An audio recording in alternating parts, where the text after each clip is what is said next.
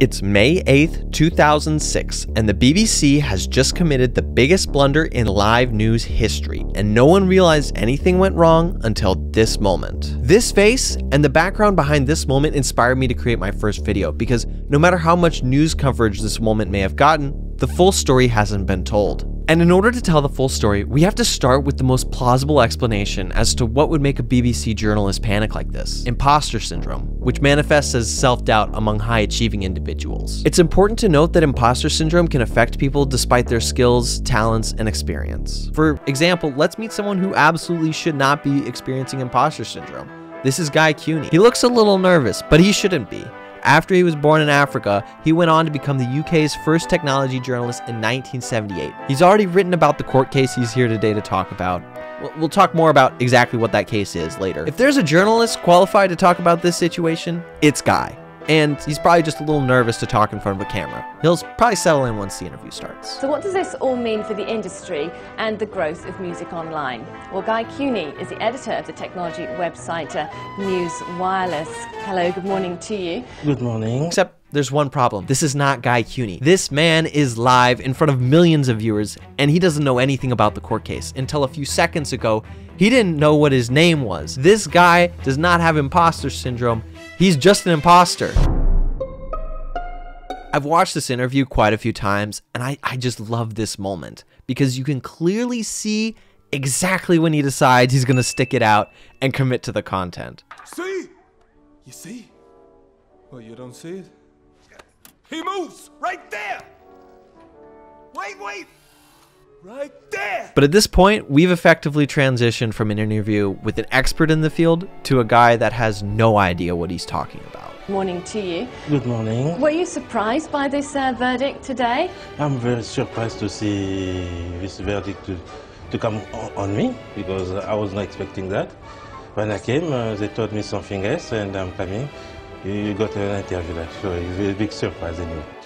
Oh, brother, this guy stinks! I don't know about the rest of you, but this took me right back to my 6th grade class where, one of the kids clearly did not read the book that they're doing the report on. Quiet, everyone. So Jacob did his book report on the Hunger Games. Tell us about the book. Yeah, so there's these guys and they're very hungry because they play video games all night. And then they asked their mom for food, but they didn't get it, so they're still hungry. And eventually they starved to death because of their big mom, and that's why it's called the Hunger Games. Brilliant, Jacob. Thank you. Anyway, the whole reason for this interview is a lawsuit between Apple Corps, the Beatles music company, and Apple Computers, the current most valuable company in the world.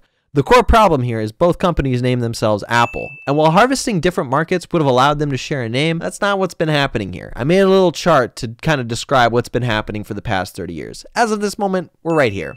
And that brings us back to the present, and this confused man, whose name is not Guy Cuny. He's not a technology consultant. He doesn't know the judge just handed down a verdict in Apple Corps' favor.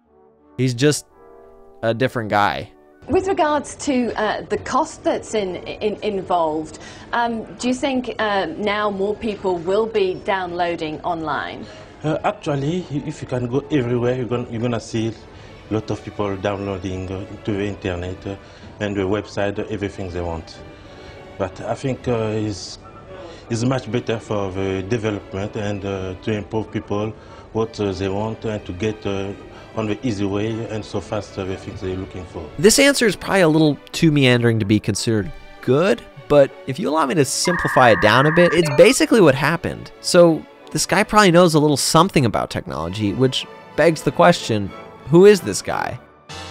Meet Guy Goma. The source of the confusion is obvious. Guy Goma came here for an interview today. It's just his interview was supposed to be with the BBC's IT department. It's funny how two entities having the same first name can cause confusion, which is what he really meant when he said, when I came, they told me something else, and I'm coming. You got an interview there. But regardless of whether he's supposed to be here or not, he's got one question left before he can escape from live news hell. This does really seem to be the way the music industry is progressing now, that people want to go onto the website and download music. Exactly.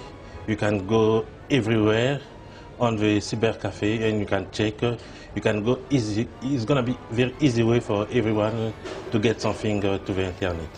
Guy Cuny, thanks very much indeed. I think we can now also speak to Rob Pitton, who's At this point, the BBC returns to normal, and the anchor got to someone who knew what they were talking about, but the rest of the world was still struggling to process what exactly just happened. Later that day, the real Guy Cuny broke one of the cardinal laws of the internet, which is do not tweet when you're miffed. I mean, back then it was a blog, but he still had some offensively British disdain for the whole event. There were several surprising things about my interview. We'll ignore the fact that I wasn't given it. Yes, I'd wasted several hours of my life, but at least I was getting some good publicity out of it. Those producers didn't care much about the fact that my reputation was completely shredded. After all, was a journalist going to sue the BBC and get blacklisted?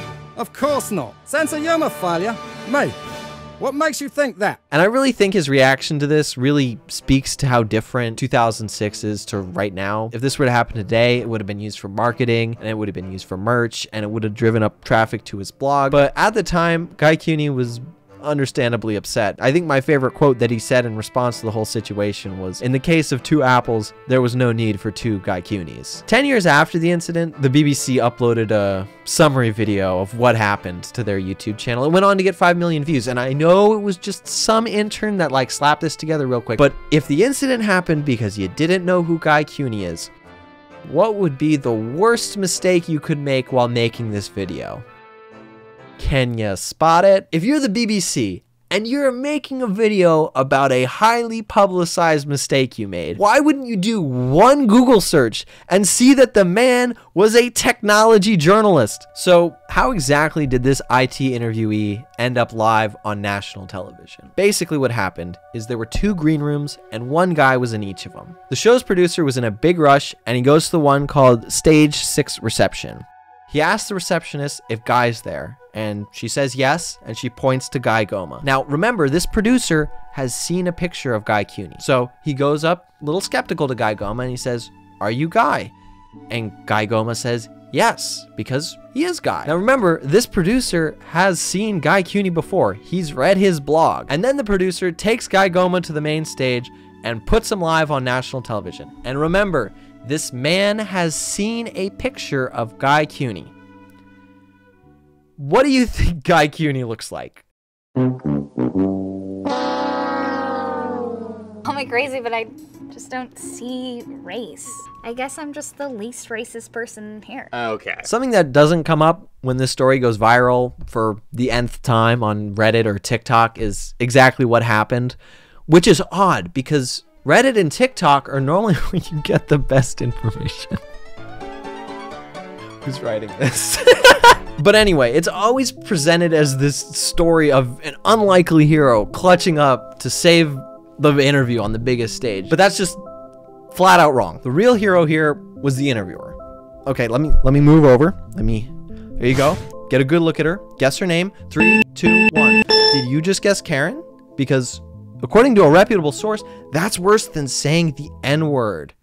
I can't believe you monster. You'd assume her name was Karen? I mean, you're right, but that's not the point, you racist. But anyway, the real hero here is Karen.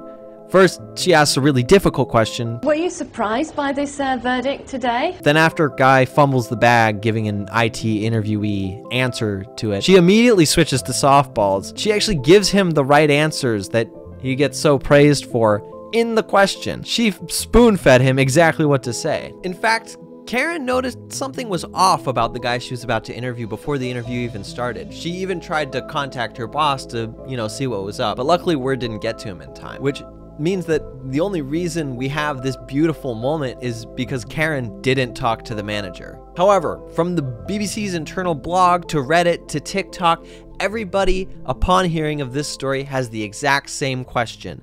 Did he get the job? The BBC actually informed him live on air that he did not get the job. I think one of the funniest parts about the Guy Goma interview is that you can play any portion of it, and it's apparent that this guy is just doing his best, but is clearly not prepared for this, which is quite funny because that's exactly how I felt making this video. I was unable to look at the camera. I deep fried some sections of the audio like super bad, and the video was yellow. This video was the first one I ever made, and full disclosure, It took me 3 months. The other 4 videos on this channel are better, more in-depth, longer, funnier, and they were made in much less time. But I guess that's the beauty of getting thrown into the deep end and trying to swim. You kind of get incrementally better as you go along. And because you enjoyed this video enough to get to the end, you're gonna love my video about Rumble. It's a conservative version of YouTube that's equal parts interesting, fascinating, and horrifying. You should check it out right now because not only is this video amazing, you can see me fake it till I make it, just like Guy. I'm sorry, I'm confused. When can I start talking about my bra?